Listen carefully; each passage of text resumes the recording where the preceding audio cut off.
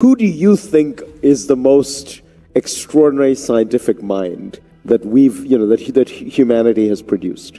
There is no contest. Isaac Newton. Nobody comes close. Explain why. He, working alone, discovers the laws of motion. Then he discovers the law of gravity, universal law of gravitation.